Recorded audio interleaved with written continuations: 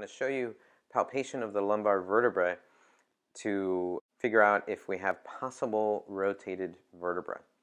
So the way I do it, and the more you do this, the easier it gets for you, but the way I do it is to have really just kind of two fingers, one on each side of the spinous process.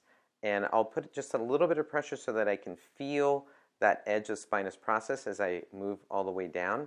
And what I'm feeling for is, first off, the edge of the spinous process, and then I'm feeling for whether or not it's more on one side, more to one side than the other.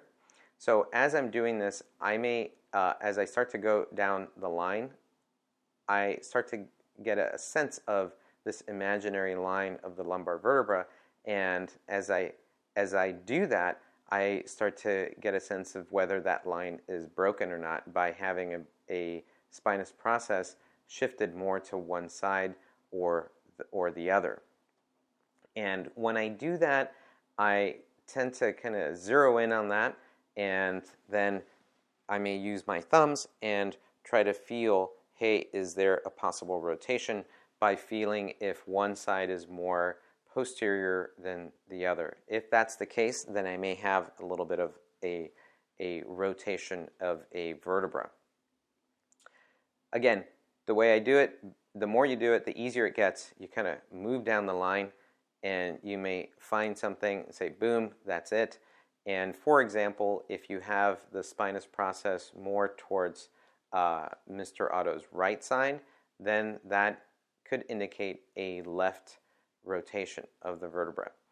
If the spinous process is more onto Mr. Otto's left side, then you may have a possible right rotation, because we're basing the rotation on the body of the vertebra. So it could be a right rotation of the vertebra.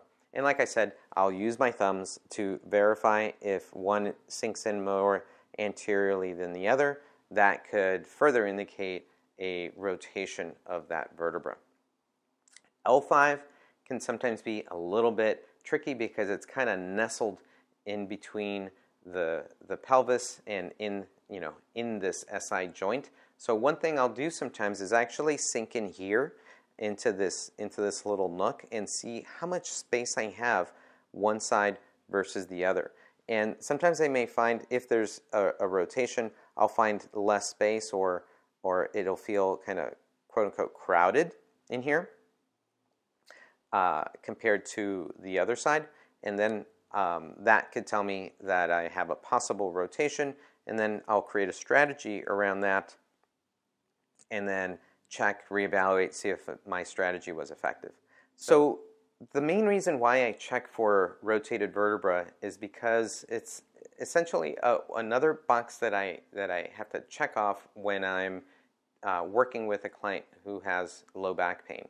Now, I know that rotated vertebra doesn't necessarily equate to back pain, but if someone is coming in with back pain, it's one of those kind of boxes that I check off to make sure that in this particular case, a rotated or torqued vertebra is not part of the client's back pain issue.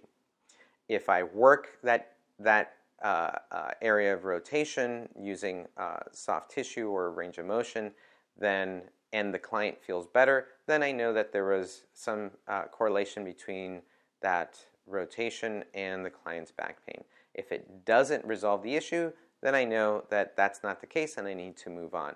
But the reason I bring it into my kind of bag of tricks is just to make sure it's not a issue with that particular client. So there you go, folks, a quick palpation to check for rotated vertebra. Hey folks, thanks for watching the Morales Method YouTube channel. If you want more information on relieving low back pain, please click on the link above for our online course. And if you want more recommended videos, then please click on the links below. And finally, please don't forget to subscribe. Thanks.